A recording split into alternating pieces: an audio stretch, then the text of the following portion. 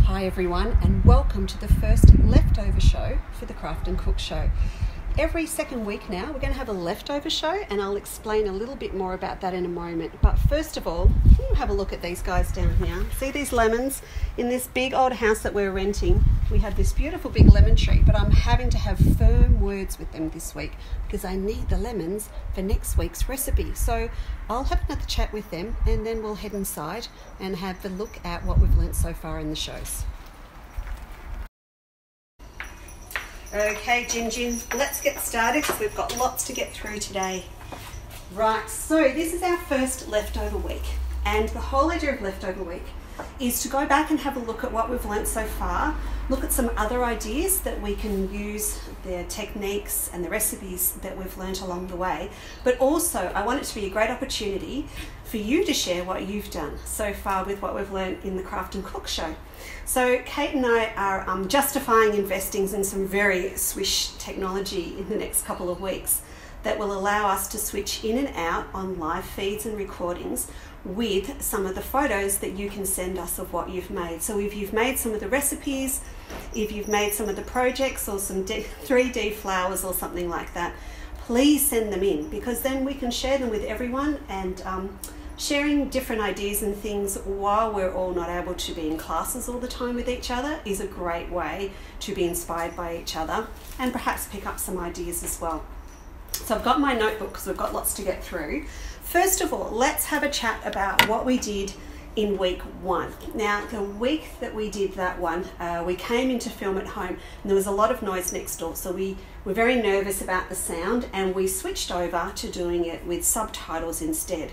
So a lot of what perhaps I could have shared with you, I didn't have the opportunity to do at the time. So I just want to go through a couple of things for you now. And I've got the bags here, or should say the baskets that we made. So if you remember, and if you haven't seen it yet, it's up on YouTube, so you can just watch it. It's episode 1, and we did these two little baskets. Now this one is actually a free download on the Chandler's Cottage website and the Textile Pantry website, so you can grab that from those.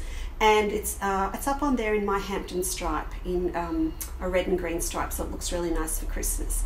But we made this little basket up, and then what we did, we altered the pattern, you'll see on it, to make the base wider. And I called it a fruit basket, but look, you could use it for anything. And if you made the sides a little higher, it'd be really nice to sit your knitting in near the couch or something like that as well. We also then talked about there's lots of opportunities that you can make the base smaller and the sides taller, so that you can turn it into a really nice bottle bag for someone to put a nice bottle of wine in at Christmas or something like that. What I just touched on in the show, and I want to explain a little bit more, is once you've got the concept of how it works, you can really play with it. This is my tidy up, and this is a pattern that I've had for a long time, made it in lots of different colors, and it's still a really popular design because it's practical. So the whole idea with this is to make the basket like the others, that before you sew around the top seam, you can pop in some pockets if you want to, some flaps, some petals, anything that you want to, even a sleeve to put cords through to make it a drawstring. So you can see on this one, I've added a little petal shape over the top, and it's got an extra little layer on it. So I use this to put my scissors, my pins and my thimble in, and this can be for my scraps, or if I've got a paper piecing project on the go, it's lovely to have them sitting in here. So I've got these spread all over the warehouse and in the studio, and we use them all the time. So that's just another little idea for you, and it's called a tidy up, but you can call it whatever you like. Now, it's got the same base shape as the other two I showed you. Actually, I'll hold that up there for you. So you can see it's got its right angle V at the bottom, and then those panels go up the sides like that. So the important thing when you're working with this type of design is to remember that a circle has 360 degrees, and if you want your little bag or your little basket to come up with a flat base, all of these angles on the bottom need to add up to 360 degrees. So these are all 90-degree angles, or a square angle for you. So 4 times 90 is 360. So if you remember that, you can mess around with it. If you wanted to have 8 sides, you just divide 360 by 8, and you're going to have your right size for it as well. I think that's about Kate's looking at me going, I don't know. Divide it by 8, just you'll get there. All right, so then the other one I wanted to show you, is this little bag.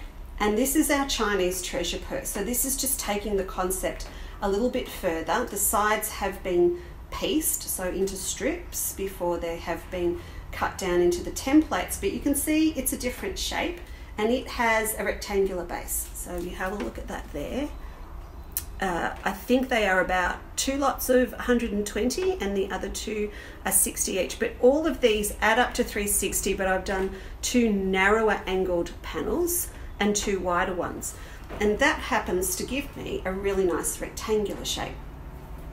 So as long as, again, all of them add up to 360, you're going to get a really nice flat base. And this shape is really versatile because if I undo my cord on here, I love little cord bags. It just brings out the little girl in you, having little drawstring bags around the place with your projects in, or your makeup, or your handkerchiefs, or your stockings in it on your bedside table. They're just lovely to have.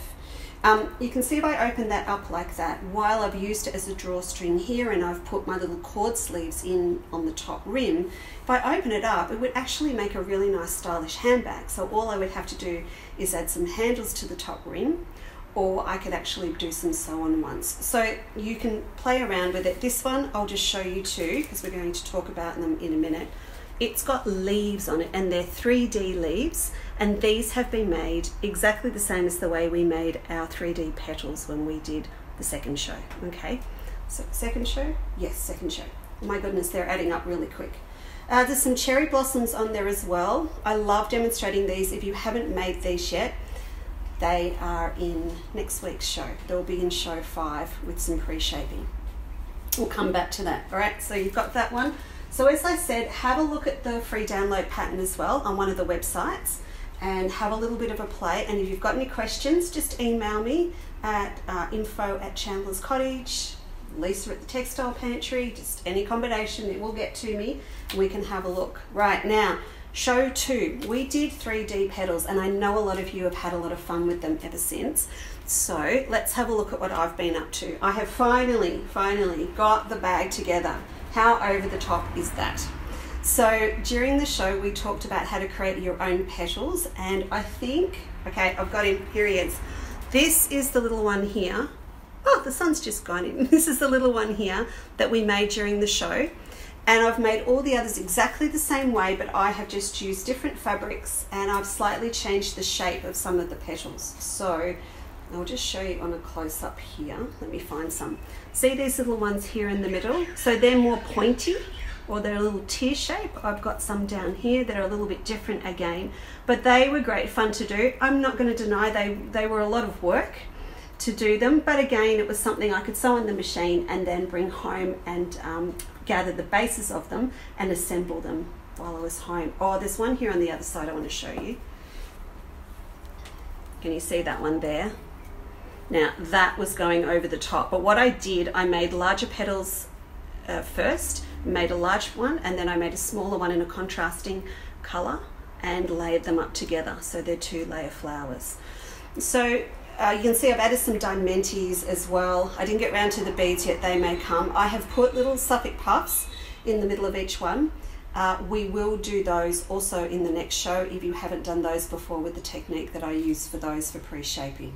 So that was good fun, and I'm kind of inspired to do a few more now. So we'll see how we go before we have our exhibition. I'll pop that one back there. Oh, wait, sorry, I'll come back. Can you see on there, we talked about when in show 3, about putting little loops on your side of your bags, and you can see I've put one on there and we've got these cute little purple tassels. So I'm going to be able to put my keys on there, or my supermarket token or something for the trolley, something like that. Now, next we show 3, and we talked about purse frames and we talked about ruching. So first of all, I want to show you that I am doing my homework. We have now available retail and also through any shop in Australia that you go into that you want to support, these beautiful little metallic frames. I was going to say wholesale, and if you hear me talk retail and wholesale, that's just what we talk about when we talk about how we sell. So we either sell through Chandler's Cottage, but we love to support all of our customers in Australia, and we love to sell to other stores so that you can support your local community and your shop. So these are now available. So if you want to go into your shop and say, Leesa said on the Craft and Cook show, you can buy the frames for these purses through the Textile Pantry, that's my wholesale shop, or just to contact me, we can send them out to them. So remember we had the little pack of 4 different colours, so I've got 2 of them done. Can I just show you here? So that's the silver one I've made with the Hampton stripe, and that's the antique gold, so I've got that one sewn on, folks, ready. And I've got 2 to go. One of them I had this gorgeous swirly whirly blue, and I'm putting the bright gold frame onto that one. And the gunmetal grey, I pulled some of Palace Blossom, so I've got that one to go. So I will have those done before, hang on, I'm committing now. I will have those done in 2 weeks' time, because I will use them to talk about frames and things in a leftover show. And when we do get to the next leftover, I will have the ruching from show 3 done for you. Now I have finished one thing off, and the show made me get my act together, because a year ago I finished this bag and it sat waiting to get put into the frame. And I thought this was a good one to finish off and show you today, because you can see we talked about ombre fabrics last time in show 3, and you can see I've actually chopped up whole ombre fabric to create the background, and then I used another ombre as we did in the show for my flowers. So this one was completed quite a while ago, and then I have set it into the frame like we talked about in show 3, but we'll come back. I've actually found a couple more tips I want to tell you about with putting the frames in, and how to make sure that your bag panels are the right width. So keep going, keep making them if you're getting them ready, and we'll do that again in our next leftover show. This one I'm really happy with. It gave me an excuse to get online and buy a whole new outfit to go with the bag. So I'm quite pleased about that. I'll show you another time. We'll pop that one over there. Right, and then we got really serious in show 4, and we started talking about handbag design. So first of all, actually I'm really pleased with these. First of all, let's have a look at this one, which is our little geisha bag that we started in the show, also known as Kate's new bag. She's laid claim to this one. So with this, we talked about creating bag dimensions that match your fabric. And I talked about how you can actually measure up a panel like this, add a little bits to the side so that you can get the right shape to make it into a wraparound base and sides bag. So that's what I've done with this one. I have added in 2 narrow strips of black to each side. And if you have a look at the design, they wrap around to the side of the bag, and then the base of the bag is separate down here. So I'm really happy with how that came out. I know a lot of you have bought this panel, so perhaps that's something you can have a look at. If you do want to know the exact dimensions that I used, then just send me a message and I will send them through for you. So that's that one. Happy with that, Kate? That's all good? Right. Now, the next one, okay, oh, well, let's go back to this. So this is a wraparound base and sides, and this is the one that we started making in the show. These measurements for this bag are pretty much the same. In fact, I think they are the same as my summertime tote. And that's a free download, again, on both my websites that you can have a look at. So that's what it looks like. And you can download that and work with the dimensions if you want to from this, if you don't want to calculate your own. But I really encourage you to go back and look at show 4 again and have a go at doing your own dimensions. All right, down to the serious stuff. Shopping. So probably I've seen so many people with their own homemade bags when I've been at the supermarket in the last few weeks, and I've been a bit envious. So I have finished 2, and I've got another 6 on the go at work. So let's have a look. This is my, are you good if I stand up, Kate? You're good? This is my first one. So we talked about how to make a bag and the dimensions to fit onto a particular fabric, and I got this one done. We started in the show. So I'm really happy with it. It will hold a fair bit of weight. I tried to make it look as artistic as possible for you. So it's got my French sticks in here. You can't see, but I did put the apples in. There are really naughty snacks in the bottom that Philip requested. I tried to look healthy and put the wholemeal flour in. And oh, I did buy a paella cooker when I came home from Spain because I missed my Spain paella. So Leanne bought me the rice and we've got to do that this weekend now it's warming up. So this bag is a good size. It will hold a heap of weight. And I'm happy with it, and I've got a heap more. Now this was the other one I showed you. Oh, hang on, let me go back. In this one, I'm not going to pull everything out. Remember we put the chopping boards in the bottom? So in this one there is a thin chopping board in the bottom. I'm working on getting some of these for us so that we can send them out to you.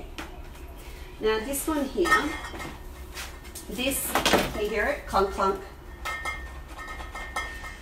This is the one that I spoke about putting your milk into. So this is my bottle bag, for want of a better word, because you know when you get your heavy bottles you don't want them to squish everything and there's condensation when you go and buy it and put it in the car with everything else.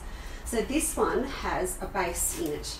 And that was the great thing about designing your own bag. You can make your bag perfectly fit any tub that you find you want to use. So if you have a look, I've been shopping. You may judge, there is custard. We are out of soy sauce. Just a little guilt-free aperitif for later. We need the passata for what we're cooking today and juice for the boys. So you can see I've put one of my plastic tubs in the bottom and this acts as my bag base, but it's also perfect for putting your bottles in and it will hold them all really well while you're shopping and getting them home. So that will pick up like that. So if you've got one, I'm sure everyone's got a tub they can use. But if not, have a look for some either in the supermarket or a little discount store and you can design your bag around them to carry your bottles in. So I hope that you've caught up, inspired you to get going with what you've seen. If you've just watched it, it's time to start making. Now we've got a few other things to show you today about the recipes that we've done in the first 4 shows, so I'm going to go and get those ready and then we can have a cuppa and have a look. Okay, I just went and grabbed some serviettes because I think we're going to need them. Rob and Phil are working from home today, so this is going to get eaten pretty quickly when we're finished. So I'd like to go back and discuss some of the things that we did for our recipes during the 4 shows that we've done so far and give you a couple of other ideas that you can use them for. The first one is our hazelnut macarons. So if you can see those, what I have done, I'm going to slide off. There you go. So what I have done is I've made them again, but I've made them a little bit smaller, so they're only button size. And I've sandwiched them together with some Philadelphia cream cheese and some raspberry jam. So you can take it from just being an individual biscuit and make them a little bit smaller and something a little bit more special. If you do make them a little bit smaller, instead of 20 minutes in the oven, just give them 15 and keep an eye on them, but they'll need less time because they're a smaller biscuit. Then in the second week, we did our balsamic roasted tomatoes. Now I do have another idea for those, so we'll do those another week. But we also had the cornbread. And the cornbread, as I mentioned, is a great recipe because you can make 2 at a time, freeze some for later. But at the time we did the show, Kate also said, could we add extra ingredients to it? So that's what I've done today. And I have made it with big chunks of parsley and some chili flakes. So it just gives it a little bit more flavour and it also gives it a little bit of heat. And I think we'll be having that tonight with a piece of steak. That was really yummy when I tried it before. Then we did my pantry slice. And the pantry slice was all about using up really a lot of the flavour ingredients you have in the cupboard, like cranberries and sultanas and nuts, chocolate chips, things like that. And I thought, you know what, it'd probably make a really nice recipe to pop in a jar to give to a friend as a gift. The thing with this recipe though is it doesn't layer that well like a lot of the lovely, what they call sand recipes that you can see on the internet. But then I thought, you know what, that's okay because it really is going to be a mystery slice, whatever you pull out of the cupboard. So I've made up my mystery slice jar and I think this would be great to take to a friend's, take the wet ingredients with you. She's going to have a sliced tin, and so while you have a cuppa, you can actually make it and see what a surprise you're going to get when it comes out of the oven. I actually think I'll make some of those for Christmas presents this year and just, you know, tie the really nice spoon on the side and put it in a nice fabric basket like we made in the show, something like that. All right, and then finally, we did our phyllo triangles last week with the honey mustard, sweet potato, the feta, and the spinach. And there are lots of different things you can use that recipe for. As I mentioned at the time, it just makes a beautiful salad if you pop in some toasted nuts, almonds or pine nuts with it. So I actually think I've got some leftovers from cooking it today, and I think even tossed through gnocchi with some Greek yogurt would really yummy, maybe with a bit of cheese on top. But for lunch today, I've made it into a pizza topping. So I just went and bought a really nice wholemeal pizza base. I've laid up all the ingredients, including the dressing of the honey and the mustard that we used before. And then when I've pulled it out of the oven, I have just drizzled some more honey over the top and spread it with a pastry brush. So it's going to be a sweet, savoury pizza, and I think that's going to be really nice. I'd love to think there's some left for dinner for me, but I don't think there will be. So they are just a few more ideas that I hope that you can use with the recipes that we have done so far. And when we come back to the next leftover show, there will be more projects to show you that I've been working on, and there'll be more recipe ideas as well. Now next week, really looking forward to next week because I'm working with some of my favourite things, which is blue and yellow. So one of the projects I'm working on uses blueprints, and the recipe has got those lemons I showed you out the back if they're ready. Hey Jen! So we'll get it all together for you. The whole technique base of next week's show is pre-shaping curves, and I've got lots of things I want to show you that will make your life a little bit easier, your curves a little bit smaller, and it should be good fun. So thanks so much for watching Leftovers, and I look forward to seeing you for our 5th Craft and Cook show next week. Bye!